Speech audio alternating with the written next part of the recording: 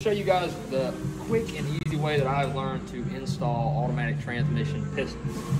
These things have a lip seal and you gotta be real careful not to roll the lip seal when you put it in. So what I use, they actually make special tools for this, but a feeler gauge, just like this works. One that's bent on the end works best. You're gonna slide it in, and as you go to put it in, you're gonna rotate this feeler gauge around on your lip seal, making sure that it doesn't roll as it's going into the hole.